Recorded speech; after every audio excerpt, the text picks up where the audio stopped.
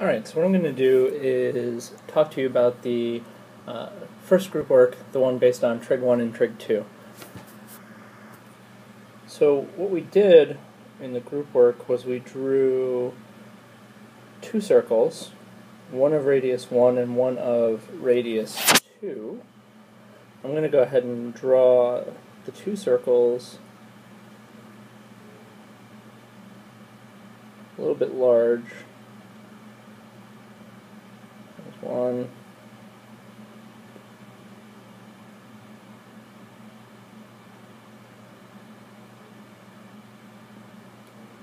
There's the other. Okay, so we drew our two circles, and I asked you to first construct an angle,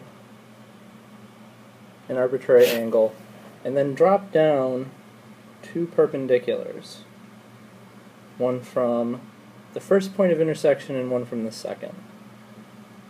And what we did was we looked at the objects that these made, and you can see here from the picture I've drawn that we basically have two right triangles. And the inner radius, the radius of the little circle, was 1, and the outer radius, or the radius of the outer circle, was 2. So that meant that the hypotenuse of the tiny triangle was 1, and the hypotenuse of the bigger triangle was 2.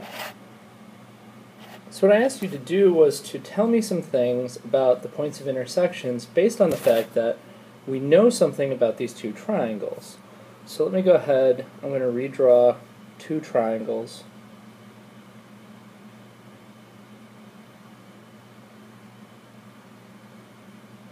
So here's my big one.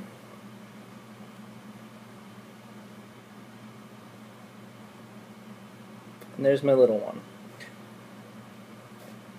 These two angles were the same. These were the theta that you drew. This hypotenuse had length 1, that hypotenuse had length 2, and both of these are right triangles. Since two of the angles are the same, something you should probably remember from high school is that the two resulting angles that are up here at the top also have to be the same.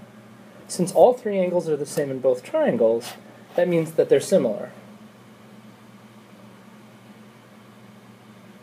One of the most important things about similar triangles is that sides are always in proportion. So because the hypotenuse is in a 1:2 ratio, all of the other legs are going to be in a 1:2 ratio. What does that mean? Well, if I go back and clear up some space here, these two triangles are in proportion. This little triangle here was in my unit circle. That meant that this point up at the top had very specific values. The x value was cosine of theta, and the y value was sine of theta. Well, since this point there was at 0, 0, we can say something about the coordinates here. The x value has to correspond to the top point. The x value is also cosine theta. And the y value is 0 because that line is on the x-axis.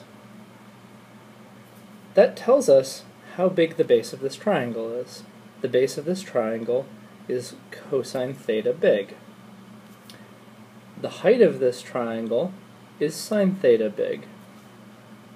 So what we just showed, and this is incredibly important, is if you have a triangle,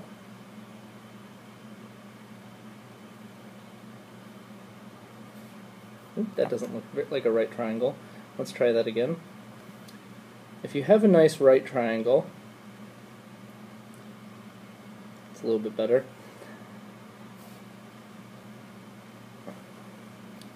and it has hypotenuse length 1, then you can tell me the size of the base and of the height based on the trig functions. the base is going to be cosine of theta.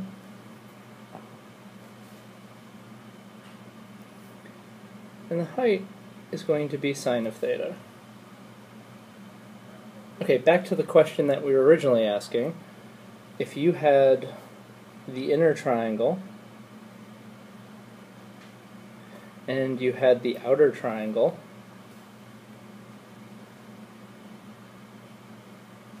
and they were similar,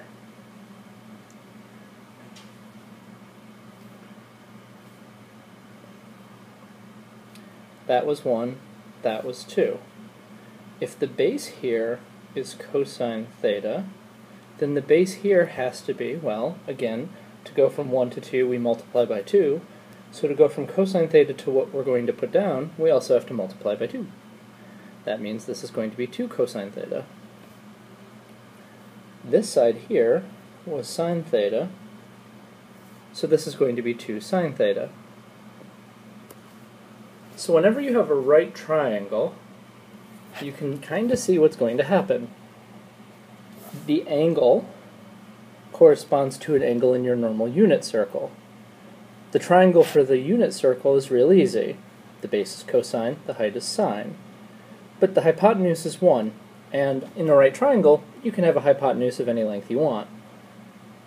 So if you're given an arbitrary right triangle, let's go ahead and just draw it freestyle.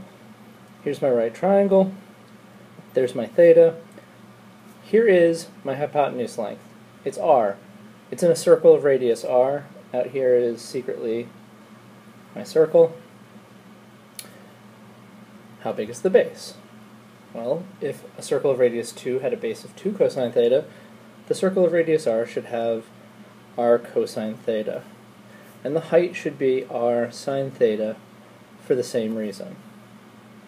And what you always want to imagine is, sitting inside of this triangle is the littler triangle with radius 1, with hypotenuse 1. So if you have a triangle, and I label it ABC, and here's angle theta, what we've seen is that A is equal to C times cosine theta, and B is equal to C times sine theta. If I take the two equations I just wrote, 1 and 2, and I solve for sine and cosine, you get that cosine of theta is given by A over C, and sine of theta is given by B over C. So these were the main conclusions I wanted you to draw from all of question 1. And then the rest of it was just calculating some specific angles. The two right triangles that we like are 1, 1, root 2,